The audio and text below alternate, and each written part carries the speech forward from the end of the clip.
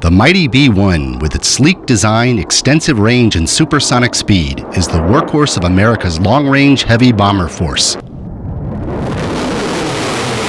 Despite making its first combat sortie as recently as 1998, the bomber still surpassed a milestone of 10,000 combat missions in 2012. But as technology advances, even reliable and effective platforms like the B-1 require upgrades. In 2011, the Air Force announced plans to install integrated battle station modification kits to retrofit the airplane fleet, front to back, with the latest technology. The legacy B-1 was text-based monochrome display like an original IBM PC.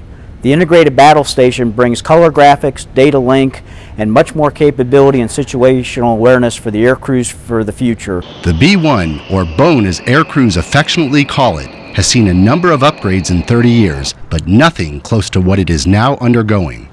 We're looking at basically 22,000 parts per aircraft. Oklahoma City Air Logistics Center technicians are installing Boeing-supplied modification kits with extensive coordination and guidance from Boeing engineers. The integrated battle station is a massive upgrade.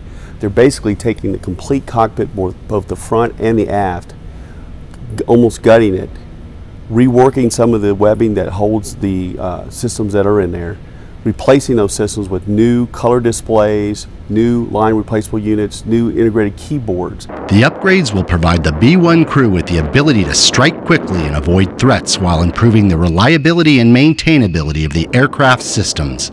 But now we have the capability to be able to pull the information, the intel that's generated from the field, and almost instantaneously data link that down to the air crews flying the airplanes and dynamically retest those airplanes and have them replan missions which used to take days or weeks and turn that into just a matter of minutes so that they can engage what we call now as time-sensitive targets. For former B-1 pilots like Dan Troutman, the continuing evolution of the B-1 is personal.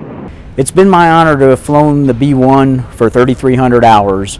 It's my privilege to serve Boeing to make sure that the men and women flying the B-1 for the next 30 years have the best aircraft they can possibly have.